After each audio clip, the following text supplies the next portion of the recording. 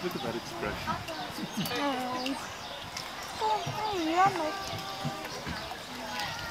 You think it's time being done to try and find some more fish?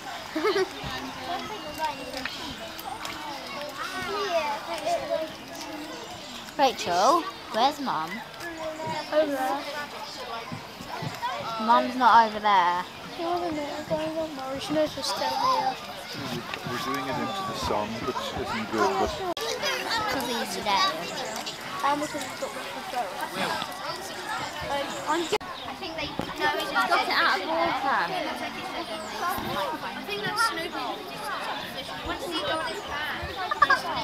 Back in the water again, look! He's going to come out with something out there. Wait, look! There he is. Zoom down there. Oh!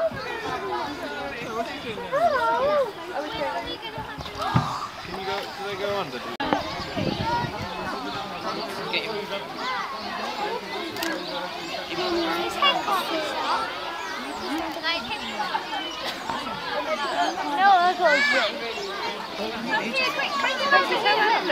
Hello everybody, welcome to Paradise Wildlife Park. My name's Jessie. I'm going to tell you a bit about our red pandas that we've got here.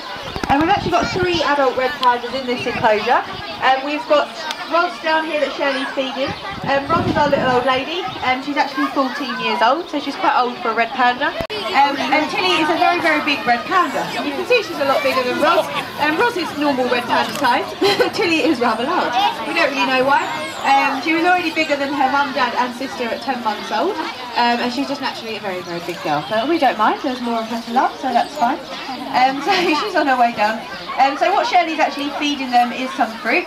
Fruit is their favourite food, but it can be a little bit like giving them sweets, because if they have too much it can be bad for their teeth. So we're very, very careful about how much we give them. It gets weighed out for them every day.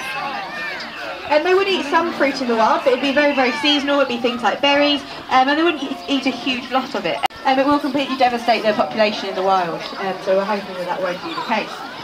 For that reason, they are all part of an endangered breeding programme in Europe. So Tilly actually came to us from a zoo in France in the hope that she'd breed with our male teasman, and we're really, really